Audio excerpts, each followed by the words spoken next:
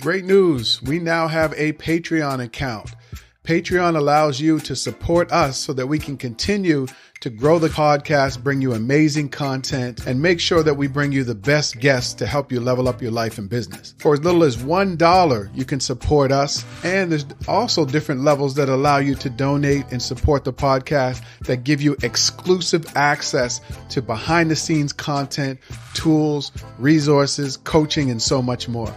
So if you would love to support us, just go to patreon.com/grindandgratitude. That's patreon.com/grindandgratitude, or just click the link in this episode. Thank you so much. To all of my business owners out there and all those entrepreneurs that may be going through a difficult time right now, and maybe you're ready to just quit. Maybe you're ready to shut the business down and just quit and go and do something else. Listen, I've definitely been there before many times. And I just want to say this to you. Maybe now's not the time to quit. Maybe you have to do a few things before you actually shut down the business.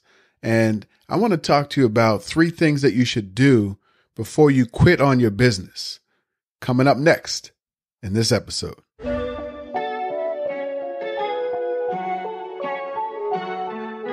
You're listening to the Grind and Gratitude Show. I am Danny Stone, and I've dedicated my entire life to helping people win. Win in their careers, win in their businesses, and win in their lives. This podcast is going to help you get on your grind and hustle to create the life that you love and walk in gratitude along the journey.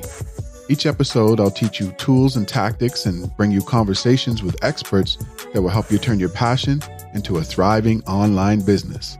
Life isn't about wishing for something greater. It's about making it happen. There's something special about you. Grind until you find it. Be grateful when you get it.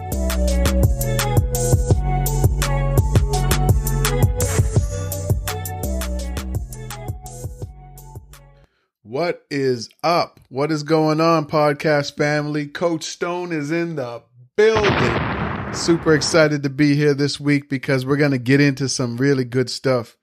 And if this is your first time tuning in, you're in for a treat. Well, that's up to you to decide. But if you're an avid listener and you've been here before, thank you so much. I got mad love for you. Today, I want to talk to you about not shutting down that business that you have. I'm talking to all the entrepreneurs. I'm talking to all the people who have businesses, all the people who have side hustles. And right now, you're kind of feeling overwhelmed, and maybe you're thinking, I should shut this thing down. It's not working out. I'm not reaching the right clients. I'm not making sales. The business isn't growing. What am I doing? Why am I doing this? Why do I continue to do this when things aren't going the way that I want them to go in my business? I'm at a standstill. It's not growing. I'm not making money. Definitely been there before.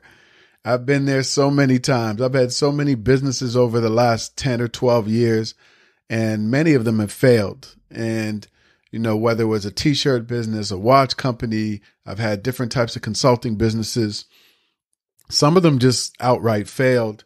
Others I just realized I wasn't passionate about, and I just let them go.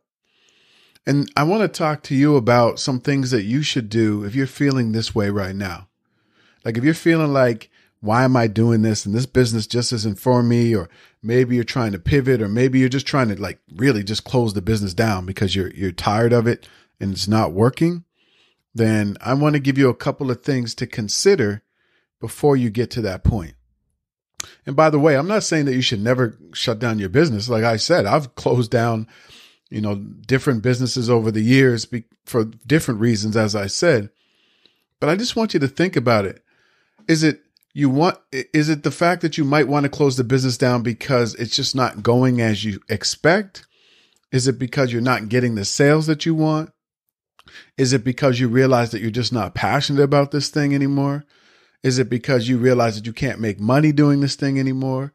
Maybe you think the market is saturated and you're just, one of a billion people already doing the same thing. Like, what is it that has you thinking about possibly closing down your business? And that's the first thing you have to ask yourself. Like, what is this all about? Why am I feeling this way? And what is it, right? That's what you have to ask yourself.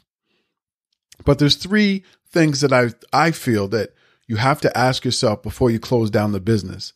And I figured these things out along the way before closing down some of my businesses and continuing to do what I do now.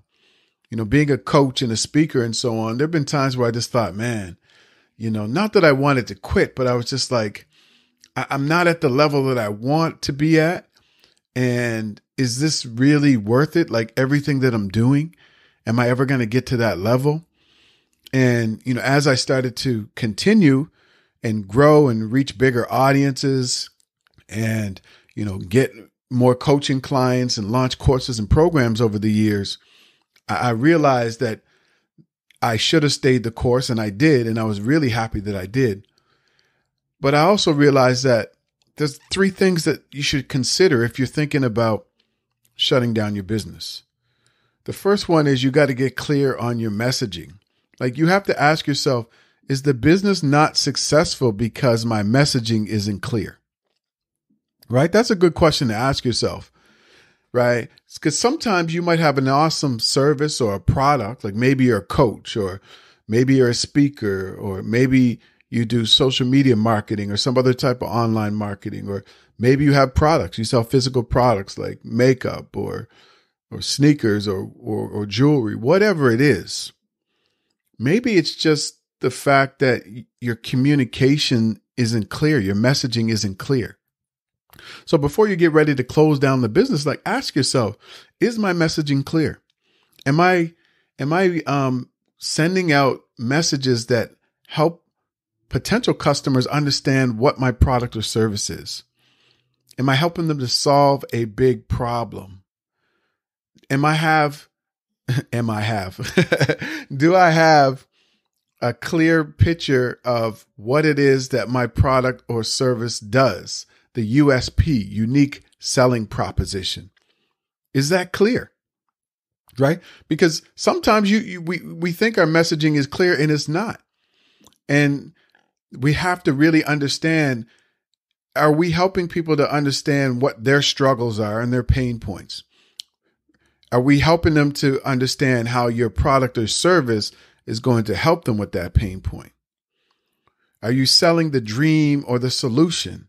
Right? Because sometimes we spend too much time talking about the product or the service and the ins and outs of the product and the service. And people don't care about that. They care about the solution. They care about how it's going to make them feel, how it's going to make their life easier, how wearing your clothes is going to make them feel about themselves and build their confidence, and how your coaching is going to help them achieve whatever it is that they want to achieve. That's what you have to ask yourself. Is your messaging clear? Are you promoting the solution, the dream, right? And if it is, then maybe you could look at something else, but maybe it's not. And the way to do this is to become a really great storyteller. You have to learn to tell stories, whether it's the story of why you are different, why your product or service is unique, why it's the solution for your target audience. Tell the story of the customer. Look, you are struggling right now in your career, and this is what it feels like. I know what it feels like because I've been there, but here's the solution, right? My coaching is going to help you get clear about what you want in your career, make the decision to do what you want to do, find the job that you love where it doesn't feel like work, whatever your solution is, right? You have to be a storyteller. You have to paint the picture for somebody so that they want to buy your product or service, so that they know that you have the solution, so they know how your product is going to make them feel. And a lot of us have to get better at telling stories in our business, right? I used to do this workshop, and I still do every once in a while, called The Power of Telling Your Story in Your Business. And that's what you have to learn to do. You have to tell your customer's story so well that you're inside their mind. You have to tell their story better than they know their story. And that requires you to get inside of the minds of your potential customers or your target market and really pitch to them like, this is where you are. I feel where you are, and this is where you want to go. And I'm the one to help you to get there. Right? So learn to tell stories. Learn to tighten up your messaging so that it speaks to your ideal customers and clients. So before you think about closing down your business, ask yourself, is my messaging clear? Am I communicating the pain points? Am I communicating the solution that I have that's going to help them to solve their pain points? And am I painting a picture for a potential client so that they see my product or solution as the only thing that they want to buy? Okay. So that's the first thing. That's the first thing that you do before you shut down your business. Okay. I want you to take a look at that. The second thing I want you to do is, if you don't know, you're not clear, then ask your audience what they want. Like, this is so underrated. Most business owners and most entrepreneurs don't do this because we think that we know what our customers or potential customers want. And we try to shove it down their throats. We're like, take this thing, just take it. I know that you want it. Take it, take it. That's what we try to do. All right. And trust me, I've been there many, many times. I've gone out and created programs and courses and tried to throw it down people's throats to realize that it's not what they wanted and it's not what my audience needed. And had I asked a question, it would have saved me months and months of designing a course or a program that people just didn't want. And so I learned the hard way, spending thousands of dollars and hours and months of designing courses and programs that my audience and my potential customers and my clients didn't even want. So I learned the hard way. I don't want you to learn the hard way. So what I want you to do is to ask your audience what they want. It's so underrated and undervalued, but it's the simplest thing that we can do as entrepreneurs and business owners. You send out a survey to your audience, to your followers, to your clients, to people on your email list, and you just ask them, when it comes to X, what is your biggest struggle? Or when it comes to these products and services, what is your biggest challenge? Or what would you like me to offer more of that you need, right? Ask those types of questions. What types of services or products do you want me to sell you, right? Like, just be straight up with people. Ask any one of those questions. Ask people what it is that they want that is going to help them in their life. And then give it to them, right? It sounds so simple, but it's something that we just don't ask enough of. And so sometimes you might not be where you want to be with your business, or you might not be, you might not have the sales, or you might not have the clients and the customers that you want because you're not providing them with what it is that they want.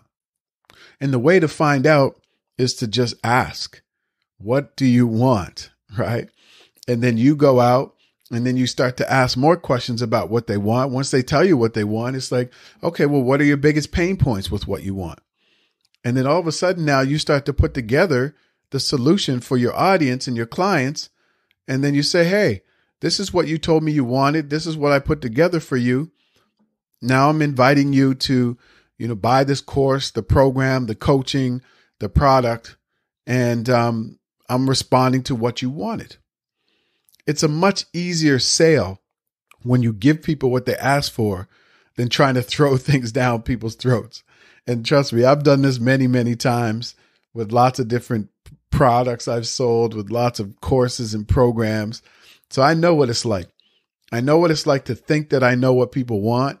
And I'm like, yes, this is what you need. I'm going to give it to you. I go put all my time and effort into it. And then everything falls flat.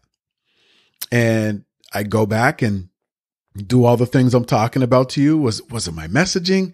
Nah, my messaging seemed like it was right. Nah, maybe it wasn't. Then I go back and I ask my audience, what is it about this that you don't like? Or what is it that you do want? And then they didn't want the thing that I developed. So I should have just asked them what they wanted beforehand and then go and develop it. And that's something that I learned as a coach and as somebody who sells courses and programs. Never go out there and design something unless you know for sure that your audience wants or needs it. I learned that so many times. And that's a message to you. If you have a business now, you're thinking about starting a business, whether it's coaching or speaking or teaching or courses or whatever it is, and you think that you have the perfect idea or the perfect solution, make sure that you ask your audience first. Ask them, when it comes to whatever, what is your biggest challenge? What would you like to see in this product or this service? Ask them before you go out there and develop it or design it or decide that you want to sell it. That's one of the biggest things that I've learned over the years. And so I want you to do that. If you're at a crossroads in your business right now and you're thinking about shutting it down, things just aren't working out, I want you to first take a look at your messaging. What is your copy on your website? What is your copy on your social media? What is your copy on your sales pages, right? What is the messaging? Make sure that that's clear first. Then you want to ask your audience, like, what is it that you want when it comes to X, or when it comes to this? What is your biggest challenge? Or what would you like me to do more of? Ask them those questions, right? And then the third thing that I want you to do is I want you to find the right who. Because sometimes we think that we have to know all the answers, especially as entrepreneurs, right? Sometimes we're just solopreneurs. We're trying to do everything on ourselves. We're the marketing department, we're the copywriting, we're the sales department, we're our own virtual assistant, we're the web designer, we're the graphics person. We're trying to do everything, right? And I had to learn this too the hard way. Trying to do everything just wasn't working. I'm not the master of everything. I should have been working on what I did best and had a team around me of other people who had their own areas of expertise. And this is something that maybe you're in this situation. Maybe you're a solopreneur, or even if you're not a solopreneur, you might just have to find the right who, right? Who is the person that can help you do what it is that you need to do to pivot in your business or to figure things out? Now, it could be a coach. It could be some type of contractor or a consultant or an virtual assistant. But who is the person that can help you figure this all out? And I think sometimes because we're so overwhelmed and we're trying to juggle all these balls in the air and figure all these things out, it gets overwhelming. We get stressed. We can't see things from other perspectives. And as a result, our business just falls flat. We don't make any sales, or we're just not growing and not scaling the business. And we think, you know what? It's time to give up. It's time to throw in the towel. This isn't the right business for me. I just got to get rid of this and move on to something else. And again, there are times where maybe you have to do that. There are times that maybe this isn't something you're passionate about anymore.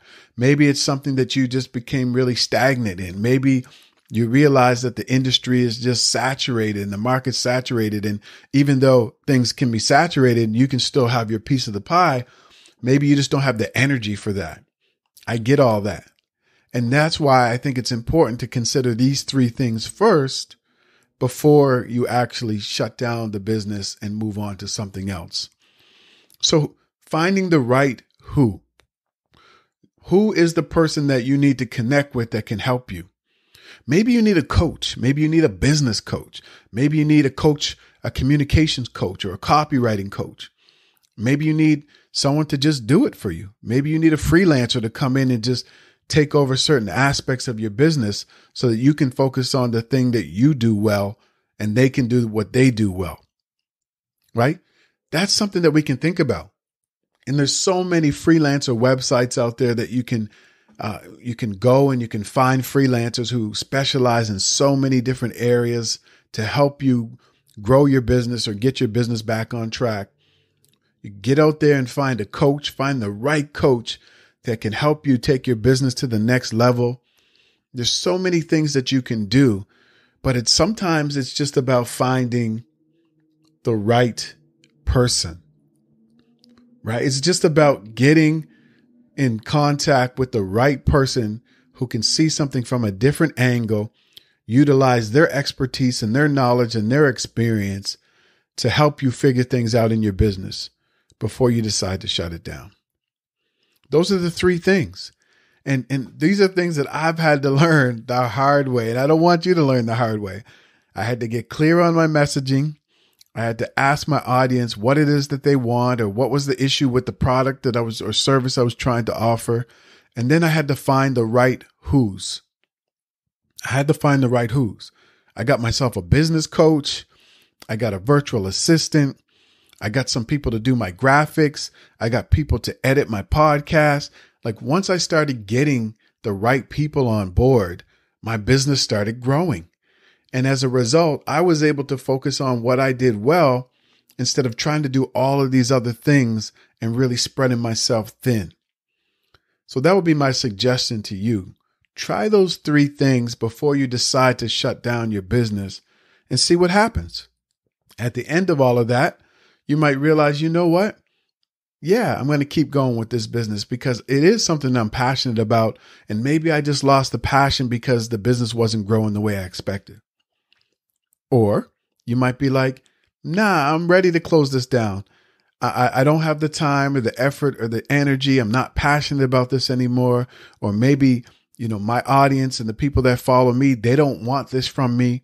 And I love my audience. I love my clients. I love my followers. So I'm going to give them what they want instead of what I want to give them. And that's fine too. But whatever works for you.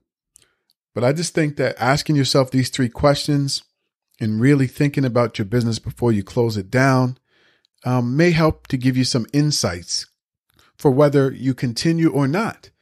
Because once I started asking myself these questions about my previous businesses, it helped me to get focused when I decided to launch the next business. And, as entrepreneurs, we're constantly looking to add new types of businesses to our portfolio, or new streams of revenue, or new ways that we can help people solve their problems, or new products. And asking ourselves these questions before we run out there and do the next thing is going to be really helpful for us. So that's what I had for you for this episode. I'd love to hear from you.